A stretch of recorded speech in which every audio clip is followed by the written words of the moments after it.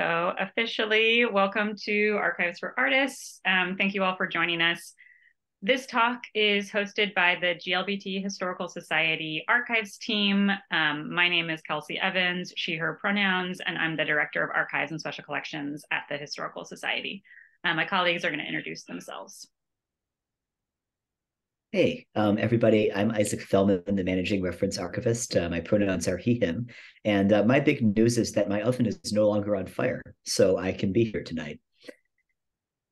I've had a very interesting evening. Please go on, Devin.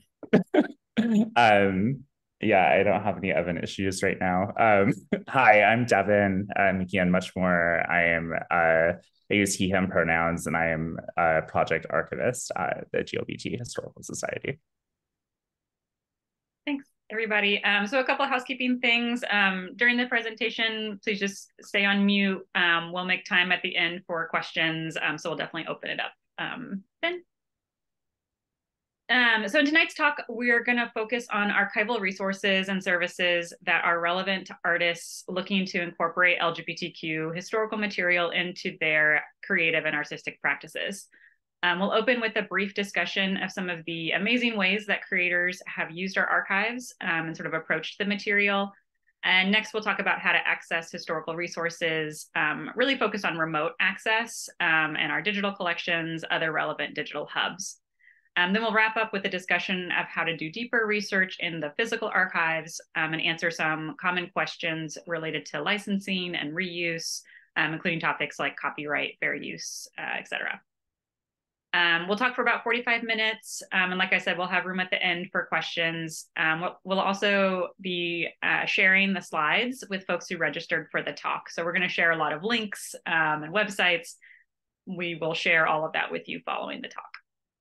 Tonight's talk is the first of two events. The second will focus on LGBTQ archives for educators. And this event series is supported by funding provided by the state of California, administered by the California State Library. Also, several of the digital collections that we're going to talk about tonight were supported by the state funding as well. So we just really wanted to call that out and express how grateful we are for the state's ongoing support of this work. Slide. My colleague is driving the slides, so you'll hear us call slide throughout the presentation. Before we really get into things, I wanted to just briefly introduce the Society, especially for folks who may be joining us for the first time. The GLBT Historical Society is an independent nonprofit organization. We were founded in 1985, and our mission is to collect, preserve, and share the history of LGBTQ people and culture with a special focus on Northern California. We have two sites, our museum in the Castro and the archives and reading room in the mid-market district of San Francisco, sort of near the Tenderloin. In the archives, we house over 1,000 individual archival collections that occupy more than 4,000 linear feet of storage. Material in the archives includes personal papers, organizational records, oral histories, audiovisual recordings and photographs, periodicals, works of art and artifacts, and various textiles. So we really have a lot of different kinds of material, and especially as a queer archive, we think really broadly about what constitutes archival material. And we'll get into that a little bit more as we explore the digital collections. So you can learn more about all of our work on our website at glbthistory.org. And if you really want to support us, you can become a member or donate through our support page. So with that, Isaac is going to take it away and tell us some more about some past creative projects. Provided I'm no longer muted. Okay. Hi, everybody. It's really lovely to see you tonight.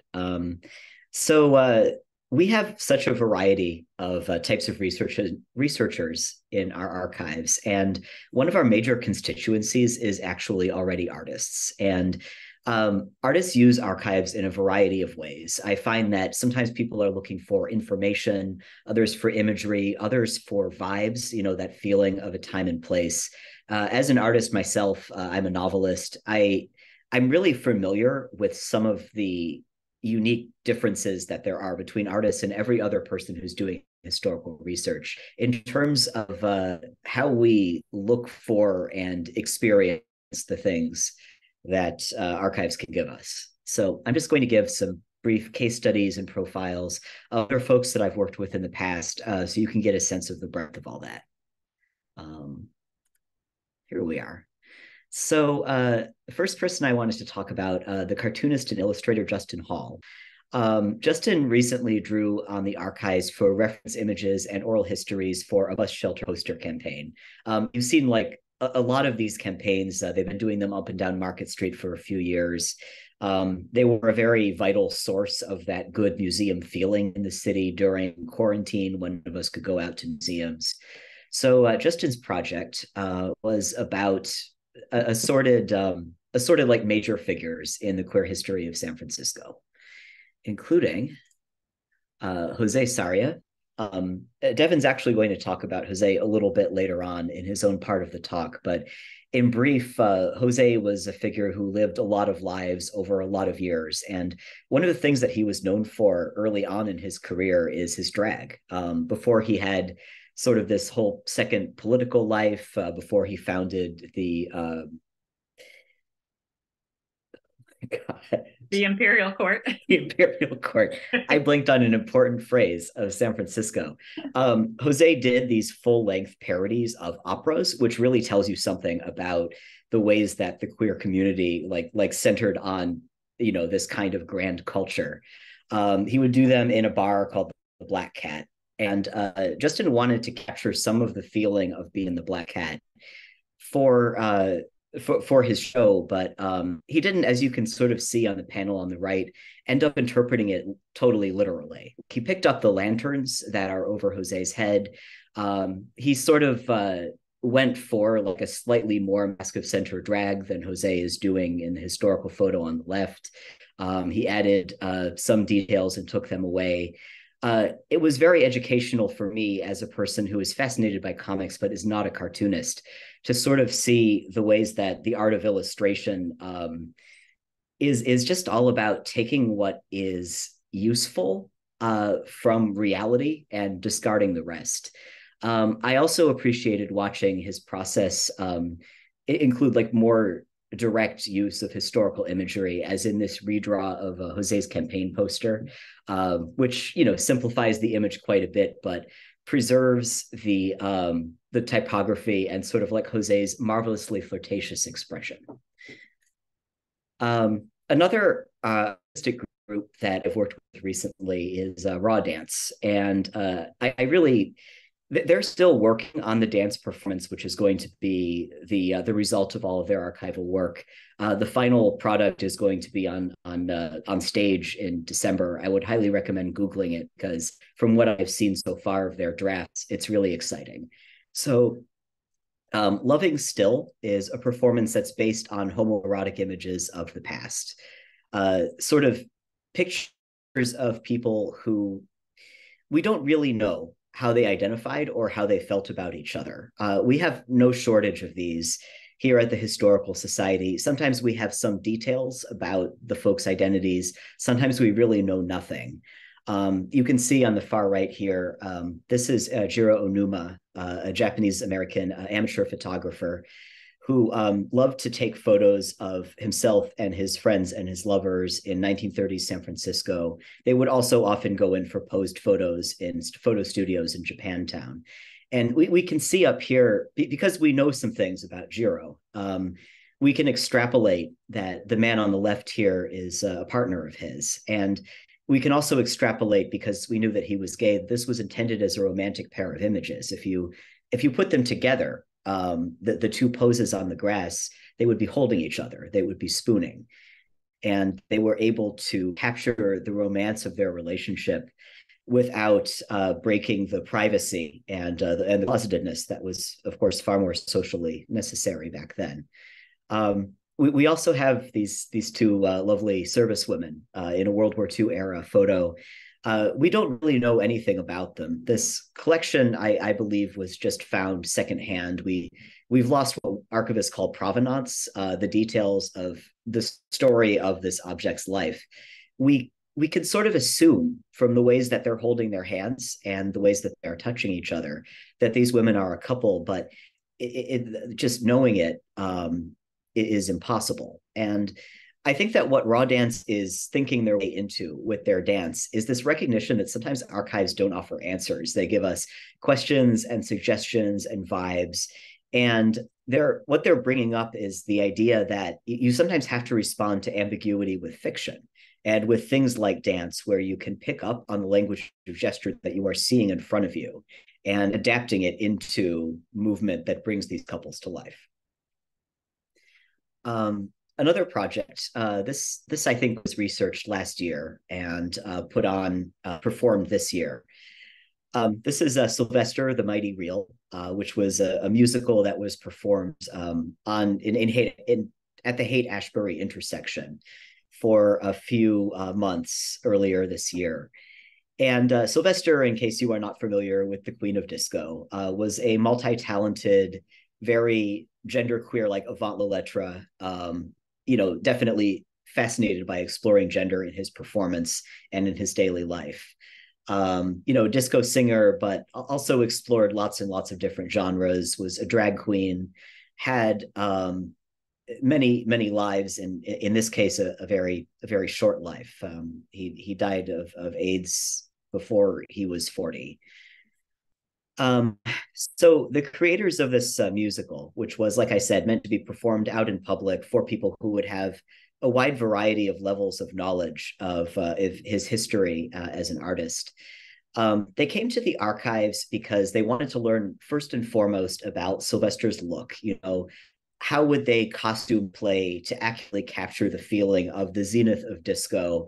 How did he as a performer use costume to bring across the kind of glamour that he dreamed of as a creator?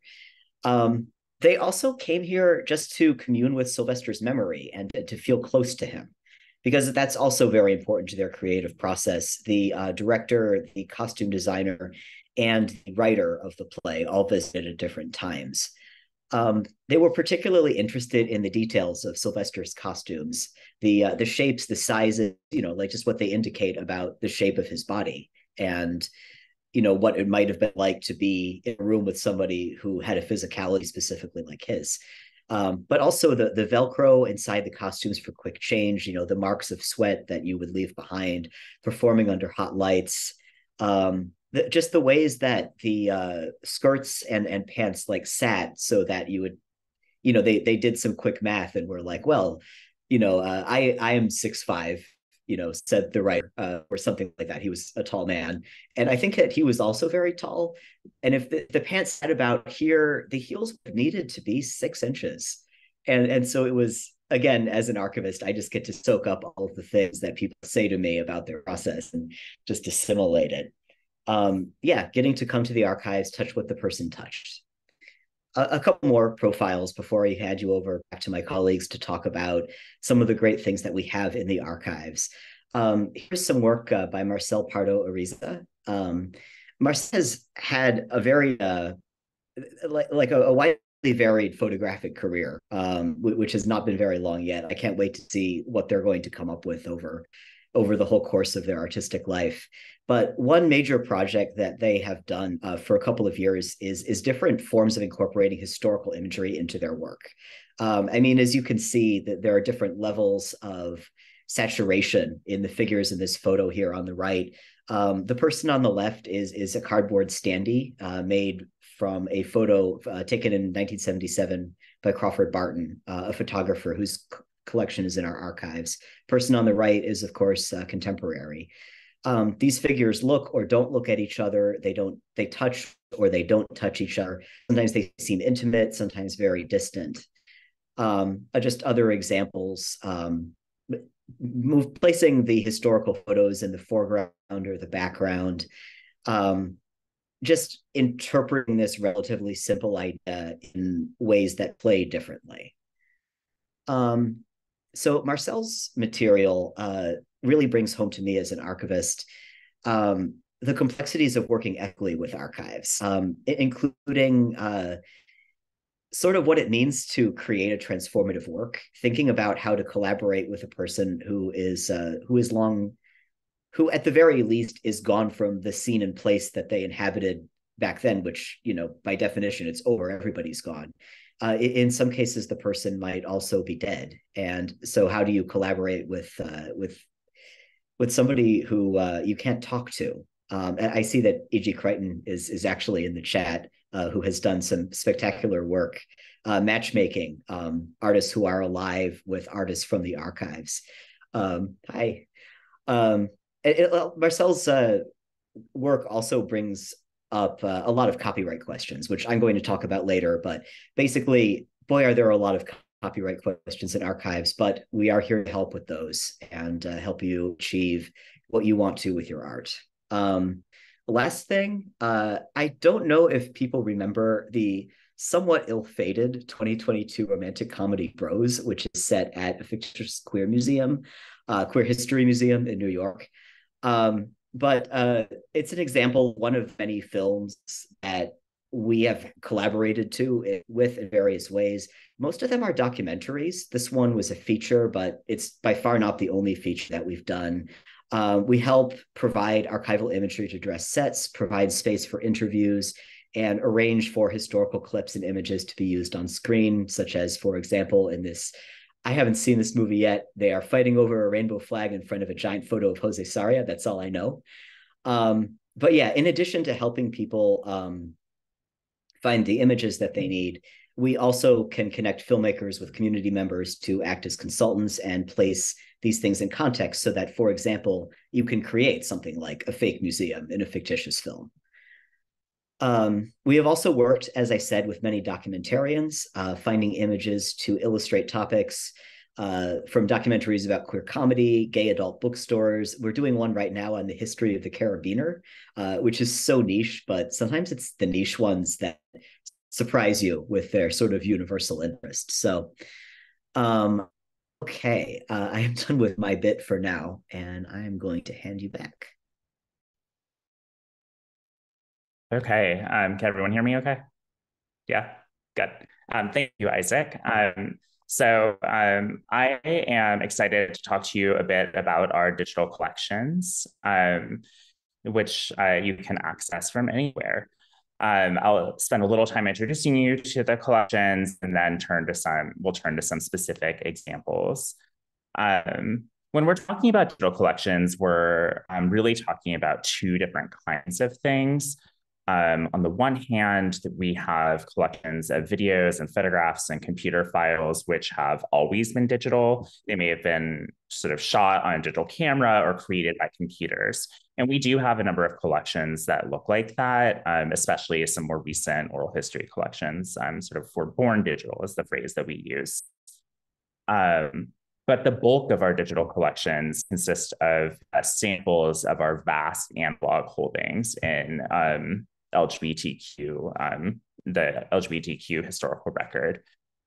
We scan, we photograph, we transfer key documents and video cassettes and costumes and photos and all kinds of other materials from selected collections so that you don't always have to travel to San Francisco to our reading room on a work day in order to engage with historical materials. You can do it from home. You can actually do all of your research with our online collections, or because they kind of offer a preview to our in-person collections, you can start, get a preview, and then continue on to work in person.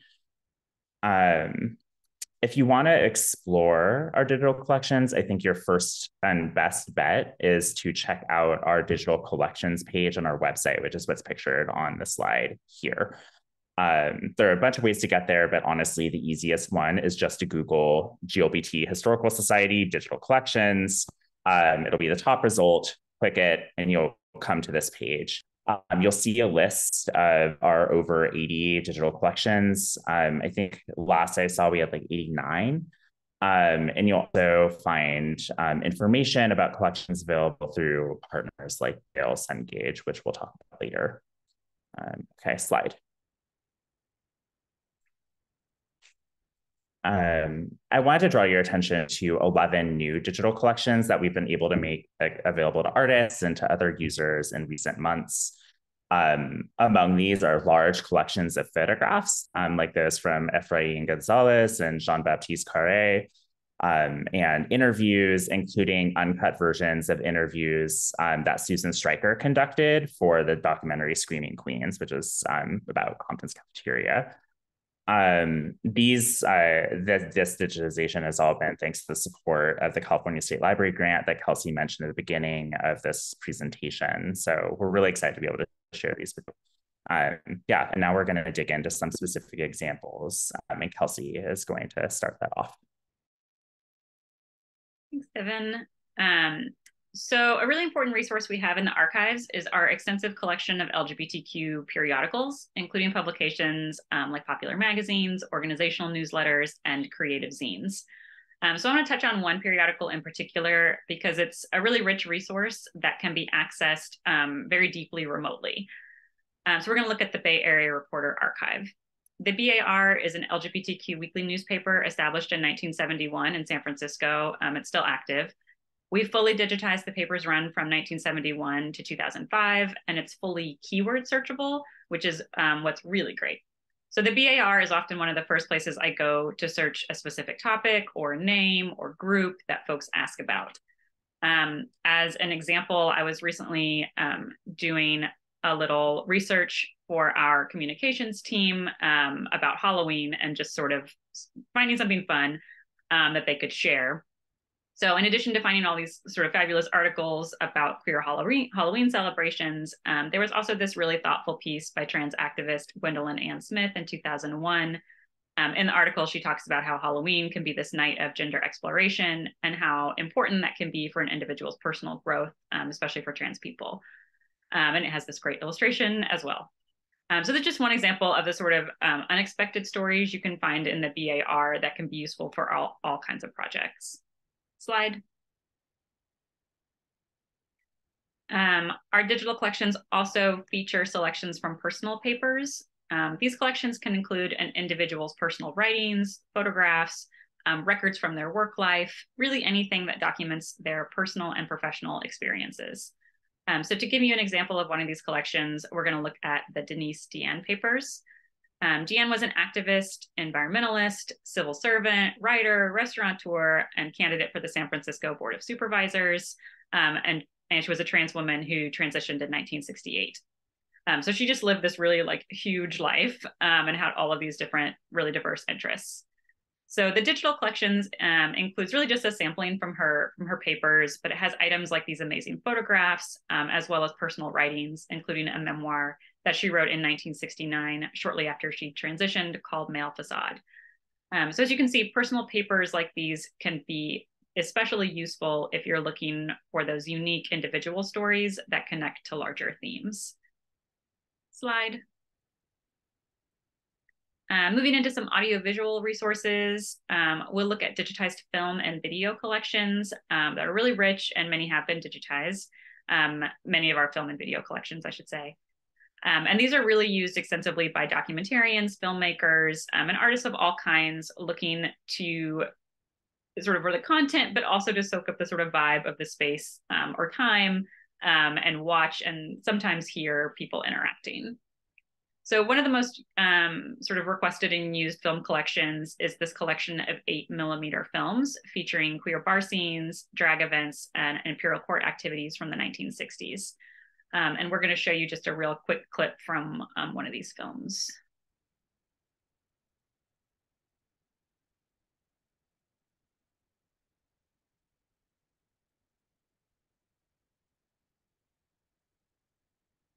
The anticipation makes it better.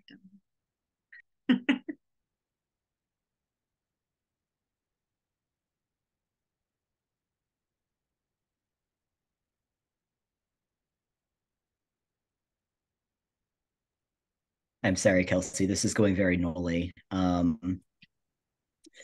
How about we'll put a pause in it and then you can work on it. I've just got it actually. No worries. I apologize. There you go. So there's no sound with these films. This is 1969, and it was sort of an event around Empress Reba.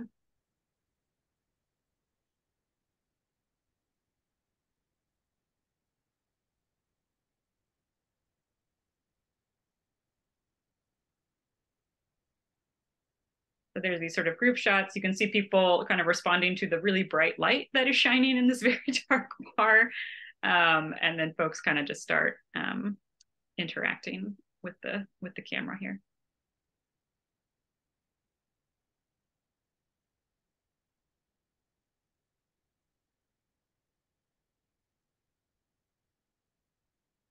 Okay, that's good.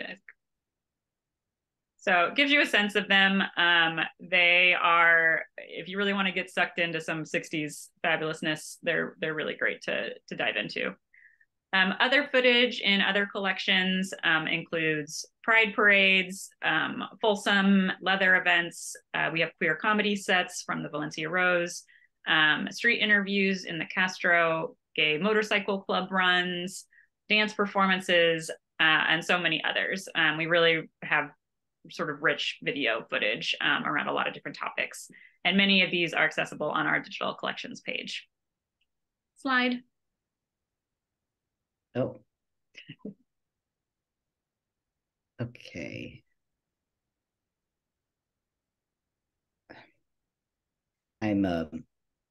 It's all right. I'm sorry. I'm having, yeah, if you want to just, I can queue up the next thing if you want to just give it verbally. Yeah, that's fine. We're going to talk about radio shows next and audio.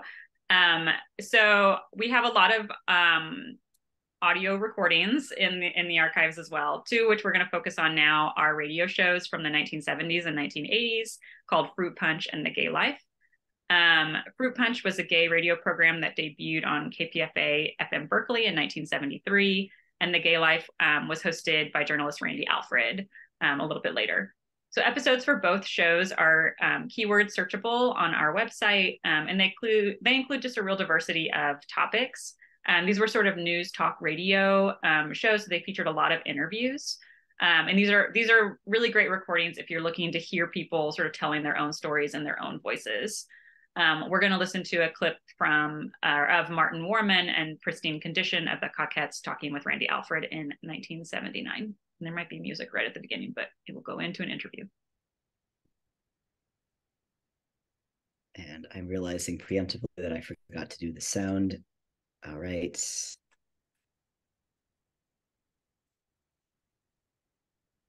Try to listen to them. All right. We're not going to be listening to this tonight. Okay. I'm so sorry. That's okay. Well, it's a radio show and they're funny. So it's really great. Yeah. We'll send out the link. Like I said, no worries. It's fine. We'll send out the link, like I said, after this meeting so folks can hear more of it. But those are really great radio shows. We also just digitized the Mary Richards papers, which are these audio cassette recordings of journalist Mary Richards interviewing people for stories for the BAR for the 1980s and 1990s. So again, these just really, really rich collections of audio recordings. Devin, I'm going to pass it to you next. Okay. So I'm going to talk about a few more kinds of materials, sort of continuing on with from what Kelsi was talking about. And I'm going to start with event ephemera, which are one of my favorite kinds of materials that we have in the archives. Event materials are things like flyers and little handouts and programs from parties and conferences and rallies and pageants, those kinds of events. Ephemera is kind of by its nature not meant to last, but sometimes kind of because of that, you can learn the most about day-to-day life from ephemeral materials. A great example of that can be seen in the digital collection we built from the Jose Sarria papers. As Isaac mentioned earlier, Sarria was a San Francisco performer and an activist. In 1961, he ran for a supervisor seat in San Francisco as what we think is the first openly gay political candidate in US history. He was also a drag performer who headlined at the Black Hat. And these interests kind of came together when he founded the imperial court system, which you may be familiar with. His digital collection includes some photos of performances of the Black Hat, but the bulk of the collection consists of programs from imperial court events from all over California. These programs are an example of event ephemera. They're great because you can, see basic stuff like who was being crowned and who was and where they're being crowned and who was part of what courts. But you can also learn things about the texture of queer life. So on the slide, I have some images from the program from the 1984 coronation and for the Fresno court.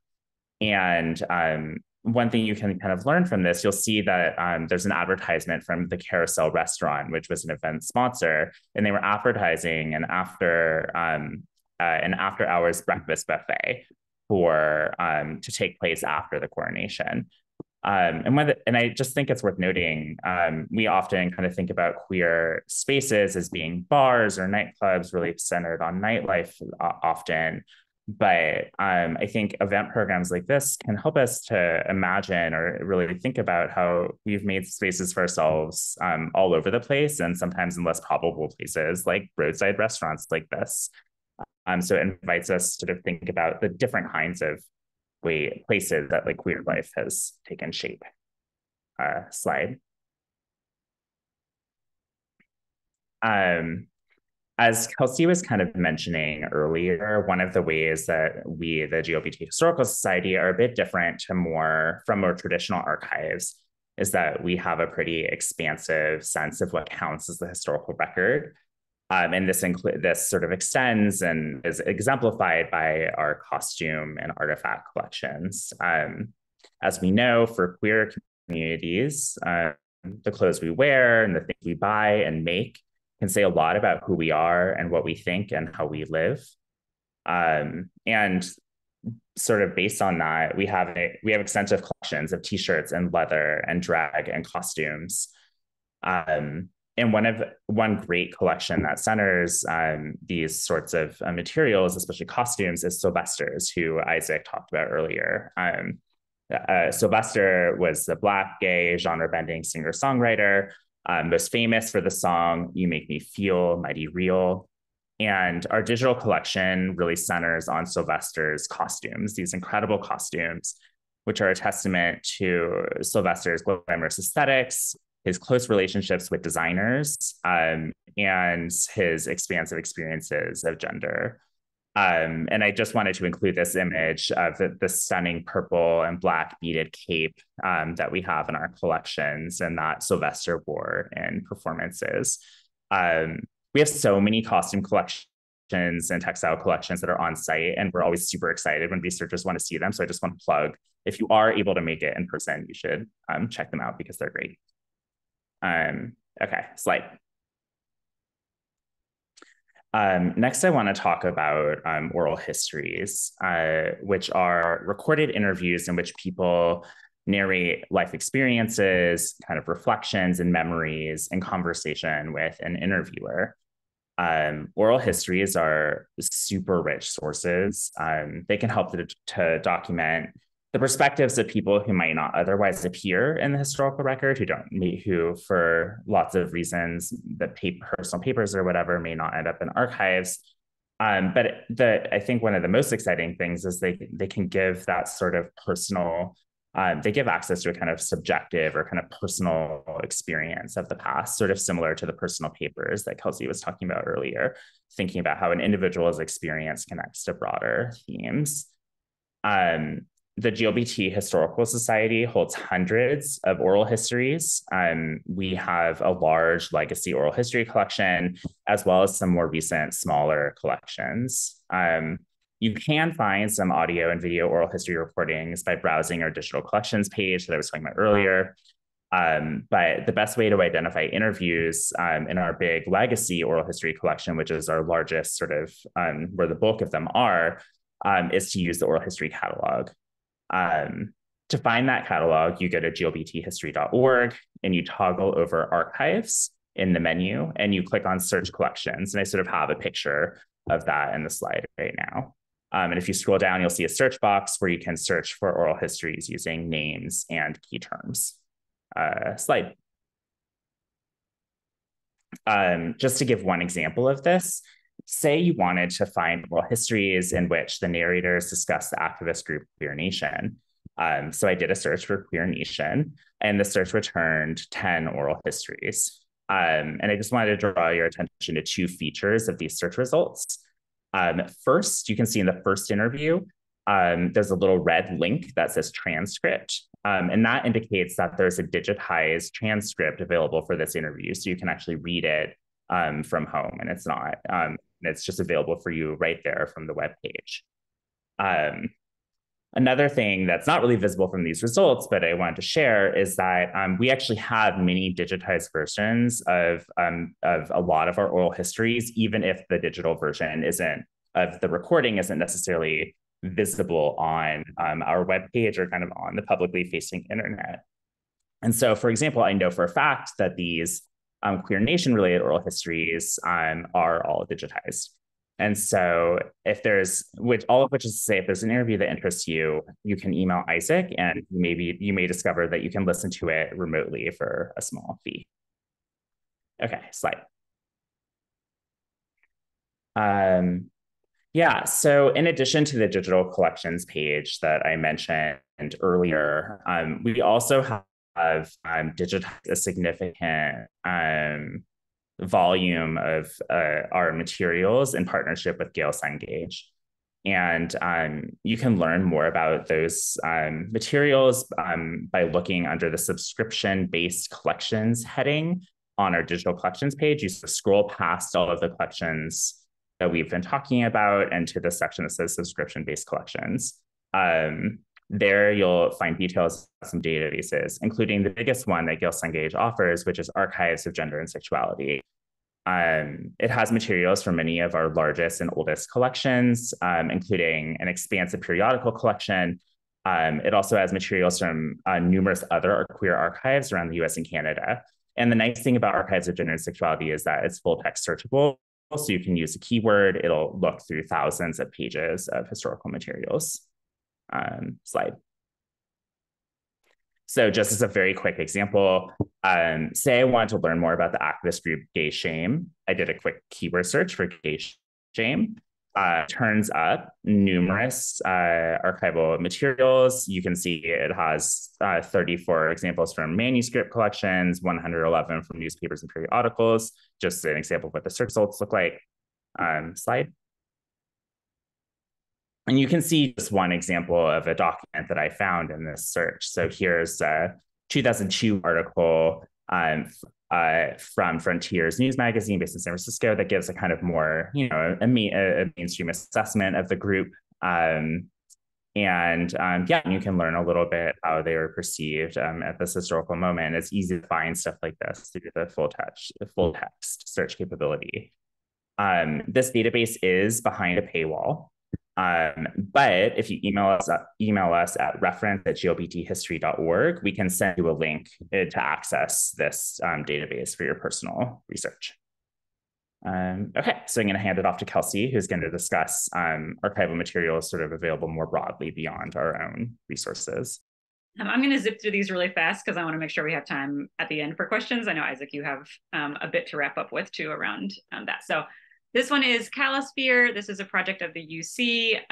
It is a collaborator. It's an aggregator hub of material from institutions all throughout the state. Next. DPLA is sort of a national version of Calisphere, so you can search digitized collections from all across the United States. There's, as I say, there are over 49 million images to search there. Slide. The Digital Transgender Archive is a hub dedicated to documenting trans history. It's really great, has really great resources from, again, institutions all across the country. Next. LGBTQ oral history hubs include the LGBTQ Oral History Digital Collaboratory and the Outwards Archive, both of which include video, transcripts, links to other oral history projects. These are really great hubs if you're looking for oral histories. Next. If you're doing some material culture work, this is called Wearing Gay History. It's a digital archive of historical LGBTQ t-shirts, many of which are from our archives, but also pulled from archives all throughout different repositories. Next. Oh, that was it. And now yeah, that was my quick through those. Now it's Isaac's turn to wrap up. This is all me. I'm just going to spend like a couple minutes talking to you about working in archives and using the reading room. Not everybody everybody is comfortable coming into an archive for the first time, but I just want you to know the archivist is really not there to gatekeep your visit, nor if they're doing their job right, should they be there to, to just make you feel bad and to limit the intellectual and emotional experience you have. They should be here to introduce you to the archives and, show you all that they're capable of. So things to remember. Archives aren't like libraries in that you can't browse the shelves. Instead, you work in the reading room. You can see this photo of our reading room as it looked a couple years ago. It's actually cooler now. But yeah, it's just kind of a small conference room, in a basement. But the things that happen in it, are really pretty magical. Most archives are open to the public by appointment, including us, and you do not need a reason to visit. You don't need to have a project already in mind. You can find something in the catalog that you find intriguing or have a topic in mind that you could email me, and we can just figure out, what would be a good way to use a few hours of time. And that can include personal interest. It can include, I have the germ of an idea, but it's not anywhere yet. It can include, I want to research the history of a community that I'm part of. An archivist will bring you boxes based on what you find in our catalog, as well as our own suggestions. If you would like, I am all too happy to give suggestions most of the time. Very enthusiastic fan of suggesting things for people. The archivist is there as an interpreter, as a guide, and as a box carrier. I am just sort of like a very strange combination of like wilderness guide and waiter. But yeah, I'm here to make sure that you feel like you are having a connection with history that is fresh and new each time. So I'm going to go very quickly through how to use our catalog.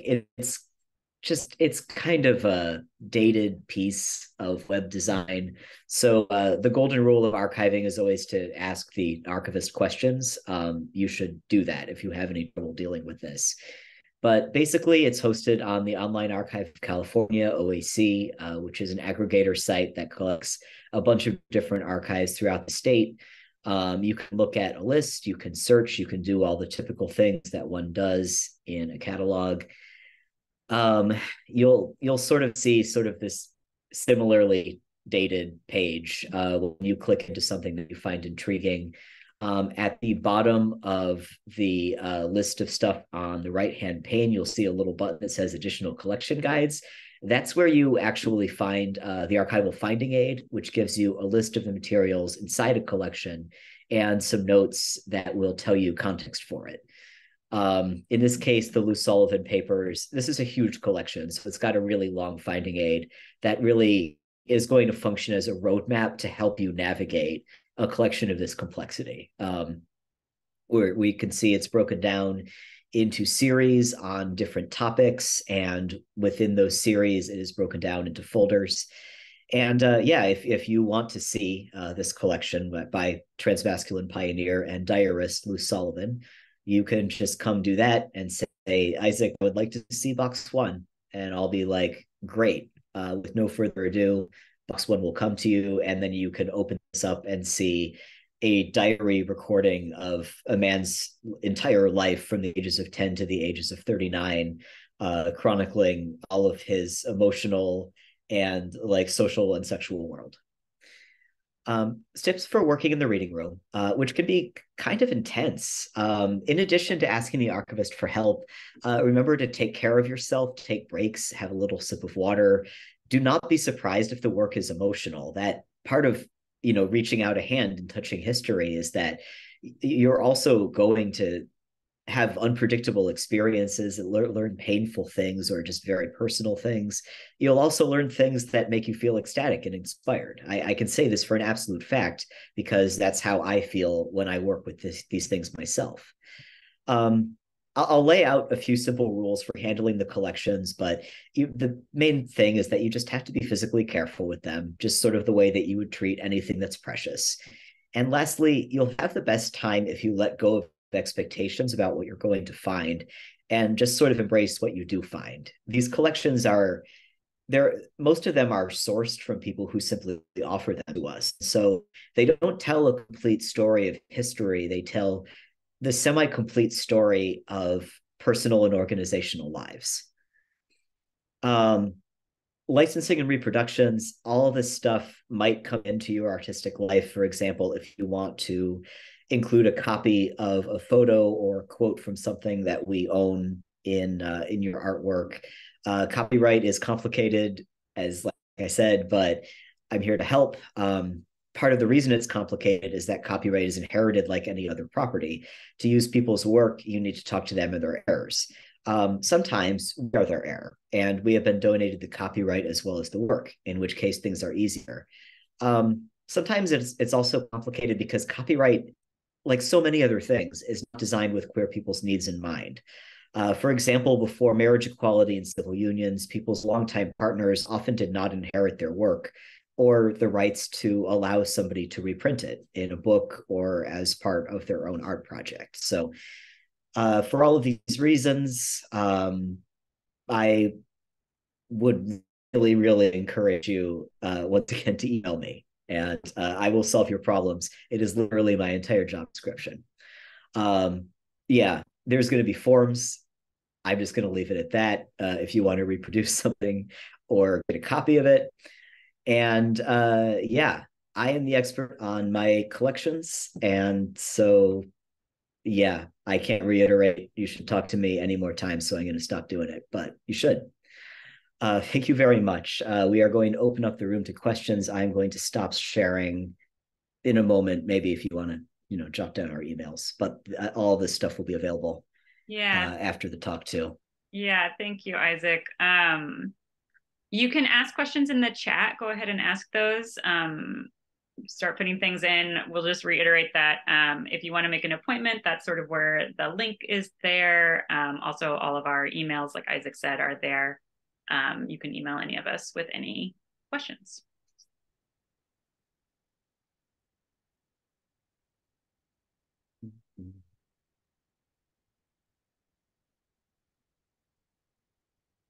I will say also, if you want to know more about our work, we have a monthly newsletter that you can sign up for, where we share information about what's happening at the museum and the shows that are going on there, along with new things that are coming out in the archives, new collections, all of our work. So that's a really great resource as well if you want to keep sort of up to date on what's going on. Oh, yeah, we've got two really good ones.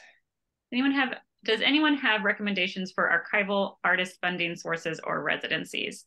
As one example, we currently have a grant through the Creative Work Fund, which is sort of a city-based fund, and it's really great.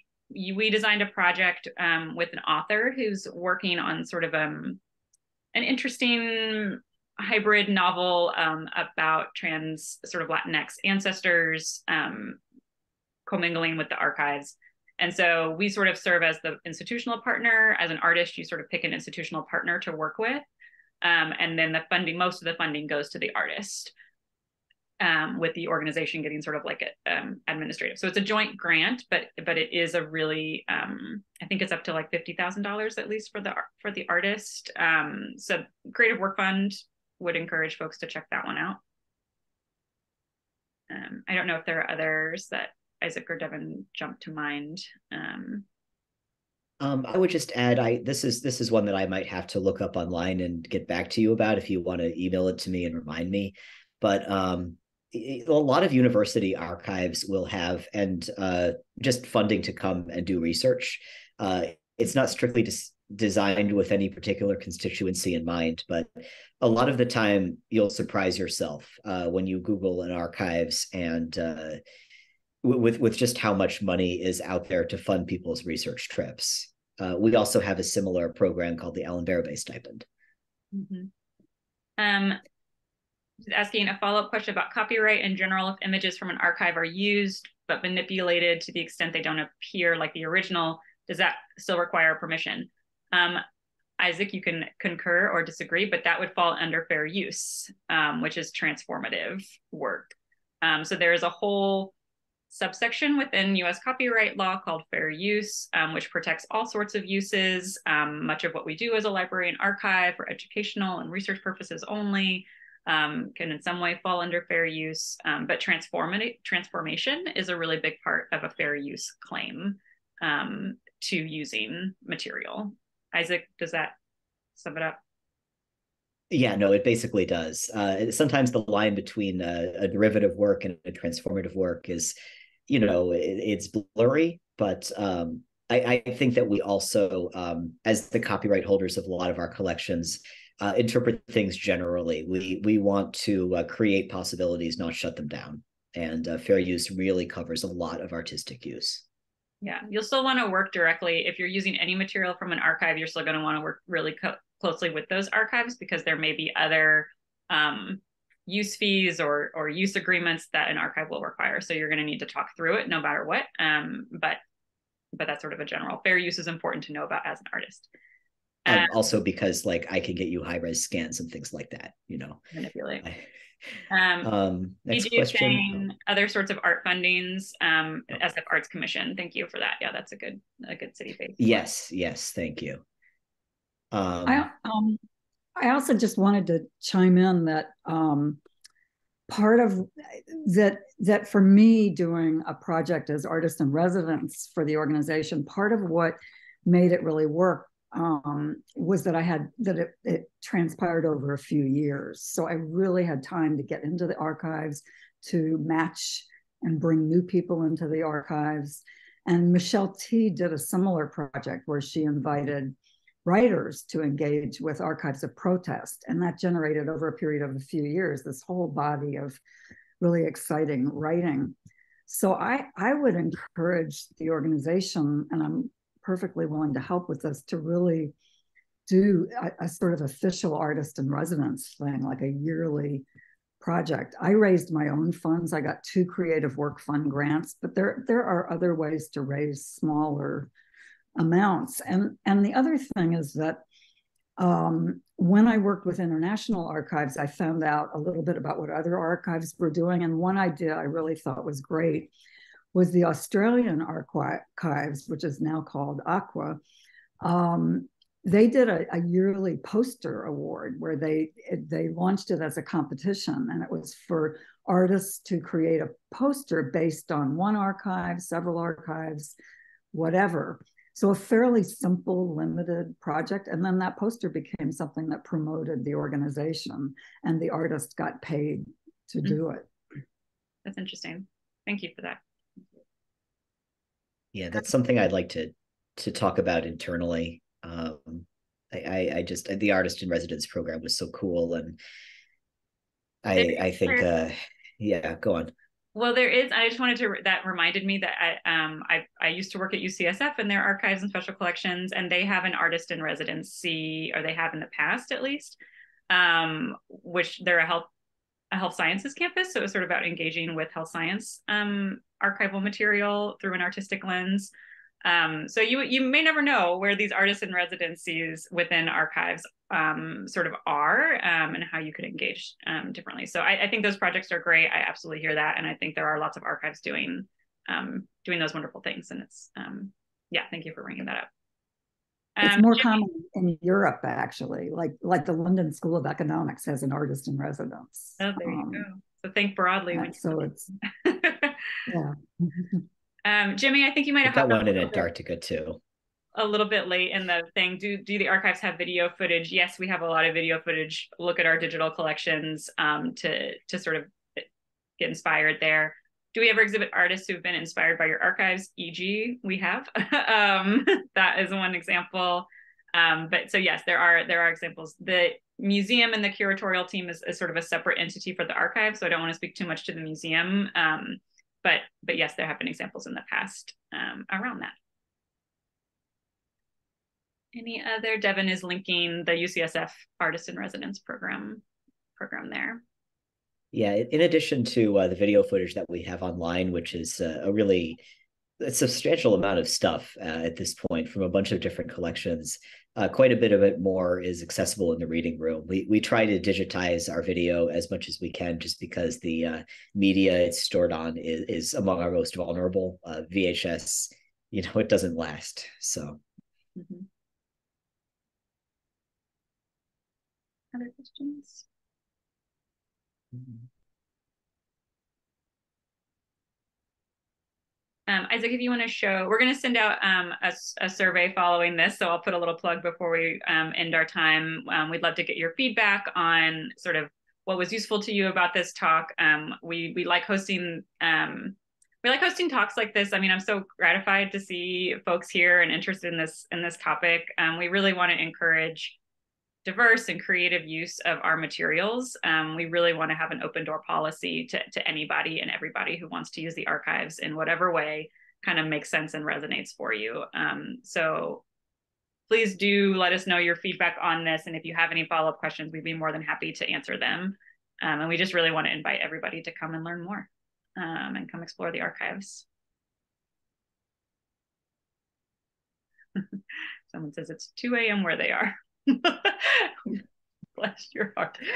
All right. Yeah, you are all very kind to come, but especially the person for whom it's 2 a.m. All right.